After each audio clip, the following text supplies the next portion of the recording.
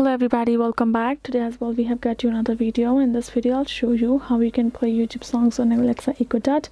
But before that, please do make sure to like our video, subscribe our channel, and yes, without any further delay, let's get into it. For that, it is a very easy process. First of all, you have to make sure that your mobile phone's Bluetooth and simply turned on, and you have your Echo Dot is also right there with you and has a Bluetooth turned on, and you have simply tapped on it, paired and connected with your device. When the connection is successful, you can simply go back and open up your YouTube app on your mobile phone, and you can simply go ahead, play any YouTube video that you would like, and it will simply pair up with your Echo Dot and play like any other speaker would do. While being connected with Bluetooth to your device, it will simply play the video and you're good to go.